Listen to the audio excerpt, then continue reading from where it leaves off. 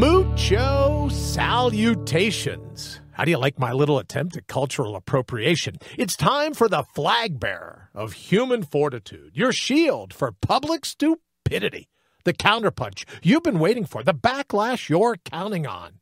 It's Brian. I'm in, and very glad you joined us for today's ride. So what do you say? Let's get ready to mortal up.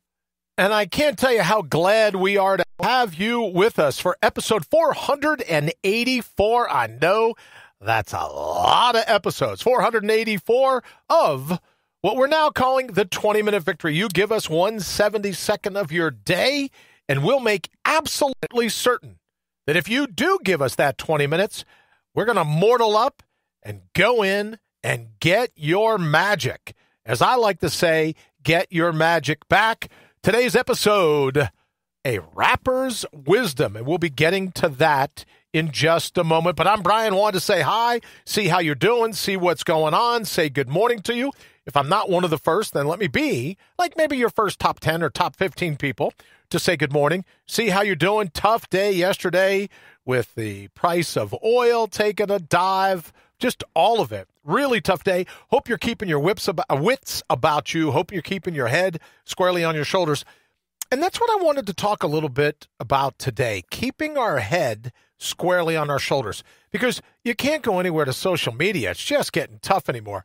You go over here, you go over there, one or two places, and this one's pointing a finger at this one's pointing a finger at that one. Everyone's loaded for bear. Everyone's screaming and hollering. And you just you think to yourself, is all that energy best spent fighting? Now, don't get me wrong. I believe we're built for the brawl. I believe that human beings, their backs are built for the corner. I absolutely believe that when it just gets the worst, I believe for many of us, that's when you're at your best. I'm not trying to be trite or cliche, but when things are the worst, it's your opportunity, at least you could say, to be your very best. And that's what I'm excited about. When people say, well, how could you be excited with everything going on in the world? Because I believe that everything going on in the world gives us the ability to rise to the occasion, to be the leader that our family is definitely counting on, but also to be the leader that the guy or girl in the mirror is counting on. You want to be that leader. And I don't know if we have a finite amount of energy, which you know we do. How much energy do we really have left over at the end of an hour, at the end of a morning or afternoon or evening, at the end of the day, if we're spending it? Now, I get it. Everyone's got a chip on their shoulder about something. Well, I've got some big shoulders, but I got a lot of chips. I understand that. I understand everyone's upset. Everyone holds a grudge. Everyone's ticked off. I get that. All I'm simply suggesting is venting that energy. Is that the best way to prepare yourself for the days and weeks ahead? What we have coming in the days and weeks ahead. Is that the best use of your time? Is it the best use of your talents? Is it the best use of your natural resources? What, for a couple of likes? For a couple of retweets? I got to be telling you, yeah, we're here on social media, but I'm getting a little sick of it. I got to tell you, right? Because I think it's siphoning off the very best parts of your energy. I think it's bleeding away the very best parts of who we are, which is why I was really excited about today's show. As you know, oftentimes, night before, I'm like, oh, man, I wish I could do that show live right now. That would be great. And then they go, no, we'll wait for morning time. And today is most certainly one of those days. Let's go ahead and hop into it now. The title, or the theme, if you will, of today's show is a raptor's wisdom. Think about it for a moment. When you say one of the most eloquent birds, you often think of the bald eagle, the American bald eagle.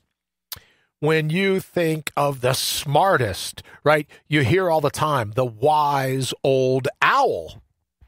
And then a lot of people are surprised when they learn that the owl, it doesn't shop at a drive-up window. It doesn't get its groceries.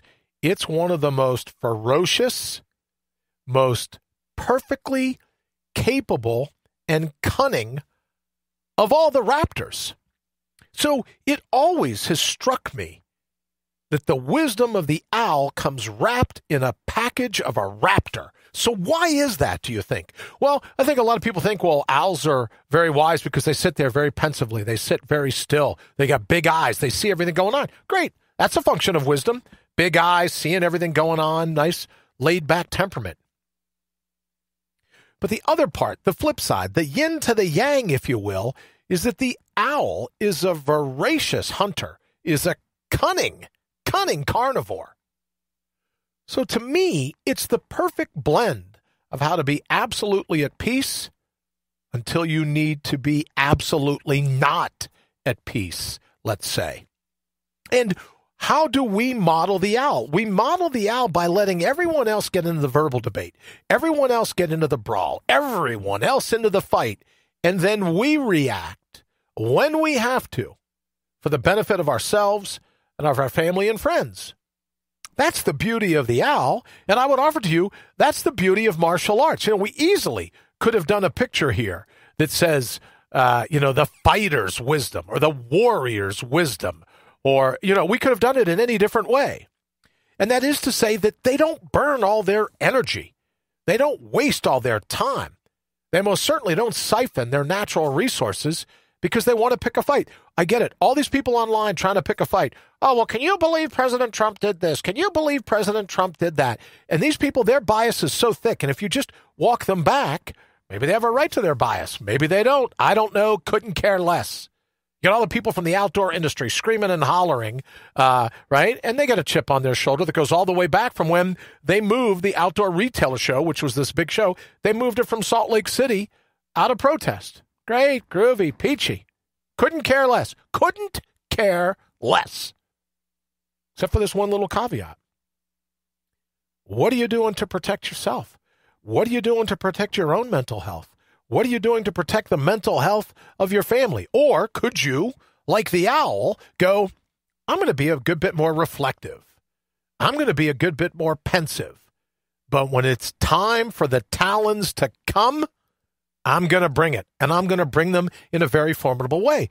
So that's what I would suggest that you and I could focus on. We could learn from some of these, some of the tea leaves, if you will, and say, how am I holding the very best parts of me in reserve? Now, it's addictive. I get it. You go over to Twitter, somebody calls you an asshat, and you get to hop in, and it's like a drug. It's like heroin. It's like cocaine. It's like amphetamines, I would guess. It's like, what's the other? Opioids, I guess, right? It's like a drug. It's addictive. It's like doing a shot of really good tequila or Johnny Walker Blue Label, right? It's just, it's like, wow. But then you got to realize, is that the best use of my energy? And there are countless studies. I won't go into the books now, although we could. I won't go into all the studies that say, well, when it comes to your decision process, you only have so much of it. We seem to think that mental talent, mental vigor, we call it authentic vigor, mental vigor, that we just have an infinite reservoir. Well, the scientists tell us now, doctors tell us now, countless tests tell us now, that's not true. We have to hold our fire. We have to keep our powder dry. So when it comes to making decisions, it's like any other muscle. If you're busy running around, and then you start your marathon, are you going to have energy left for when it really counts? And I think, not to be a naysayer, not to be a doomsday, although you're right, for all those folks reaching out for having seen me on Doomsday Preppers, thank you very much. What I am suggesting is there's some real threats we could be up against. Yes, I know it's easy to jump on the COVID-19, the Wuhan virus. It's easy to jump on the bandwagon. Blame the bats or blame the bat crap crazy scientists that created this. However you want to do it. But there's some outside of that. There's some real threats. There's some threats to our economy. There's some threats to our power grid. Everyone's all excited. Oh, we'll stay at home and do at-home learning. And I think, okay, so we're not going to go back to school. Everything's going to be on the internet. How much can the poor internet take? How much could you take? If we asked you to do a deadlift and we started loading bars, loading pounds onto the bar, how much add-on could you take? What happens to our electrical grid? Forget just about the internet for now. Everyone says, the internet's down. We can run. What if the power grid goes down? It's kind of precariously perched out there. They're threats to the power grid, unfortunately man-made, and threats by Mother Nature. What if the power grid goes down and you don't get to get online and tell everyone how outraged you are? I'm an outrage junkie. Got to tell you who I'm pissed off at today. Who cares? Well, I don't care, except, for one little caveat. Could you be using that energy to protect yourself and your family and your friends for whatever fate unfolds? Whatever it may be. I could be totally wrong. Maybe nothing will happen to the grid. Maybe nothing will happen to the internet. Maybe nothing will happen to the food supply. And yes, before I did a commercial way back when, as you remember, if you've ever seen that commercial, you may not be a prepper now, but you will be. And what I meant to say by that is that, are you holding all the cards? When you can't call on anyone else, can you call on yourself? And are you going to be able to call on yourself if you're busy bleeding? Now, I know I'm thinking of half a dozen people that I see fighting every single day. And I know they're thinking, oh, I've got all kinds of energy. I could do this all day long. No, you can't. You know you can't. The greatest minds in human science and medicine know you can't. That you have a finite amount of energy. And is that the best use of that energy?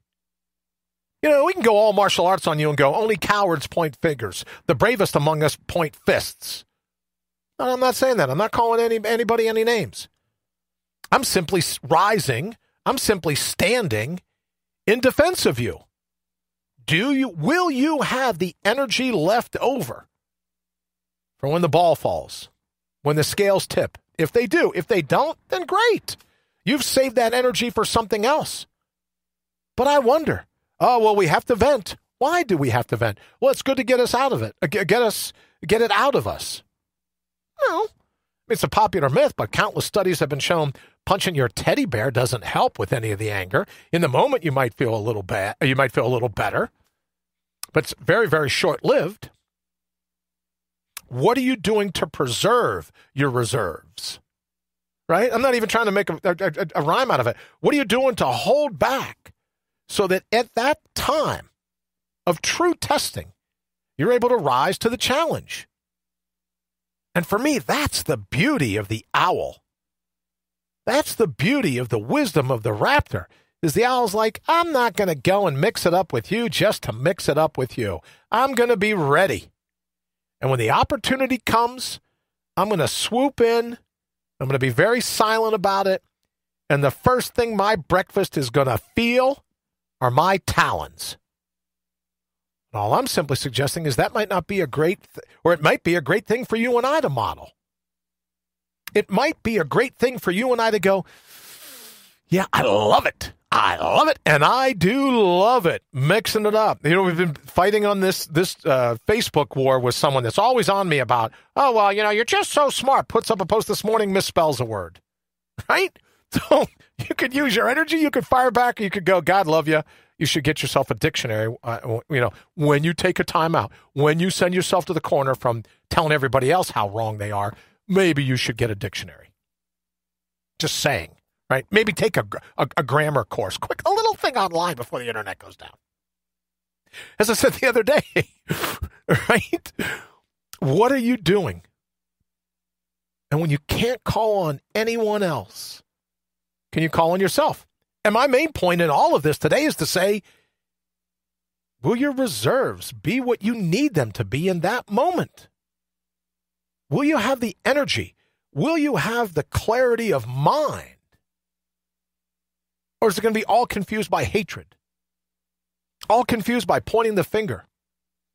All confused by anything other than the moment at hand? I don't give a good rat's ass what was done to you in the past. I really don't. I don't care, because I don't care what was done to me. In this caveat, I'd like to ask you, what are you going to do to marshal those forces? What are you going to do to ready to defend yourself from the enemy if that's what fate decides to happen? What are you going to do? Sit around all day long on your keyboard. It gives you people a lot of courage. Sit around your keyboard. I blame this one. I blame that one. I think this one's got to go. That one's got to go. Great, great, great, great, great. But are you saving enough energy for when it really counts? And that's my question. Maybe you can say, Brad, I got all the energy. Great. You're the one that all the doctors are wrong. All the scientists are wrong. Right? Maybe you're the one that just has an infinite reserve of natural resources that you can call people. It's just wild. You can call people names and you can spit all your venom, but you don't have to worry. You'll be ready when the call comes. Well, I'm here to tell you, you won't be ready when the call comes if that's where you're spending your day. Instead of using it to prepare yourself for whatever fate may throw at you, right? You don't see a lot of owls. Now, I don't know owl, so don't accuse me of cultural appropriation, right? I'll get emails now. PETA, can't believe it. People for the ethical treatment of animals. We're all upset because you culturally appropriated the owl. I've never seen two owls sitting on a branch going back and forth at each other. No, they got their eyes open. They're ready. They're stationary. They're like, hey, whenever it hits, I'm your owl. Right? And that's my wish for you, is that instead of all the finger pointing, we can work on the blame later. But the balm of this particular moment in all of time is that what are you going to do to heal yourself so that you're ready when you're called? And as I said, that call could come in many different forms, especially in this day and age. So my suggestion to you, my question to you is that will you be ready? Or will you be spent? Because you're so busy trying to get a couple of likes, trying to get a couple of people, trying to do this and that to dovetail with your feelings on social media. But when the horn blows, when the shot's fired, will you have the energy to do what it takes for you and your family and your friends?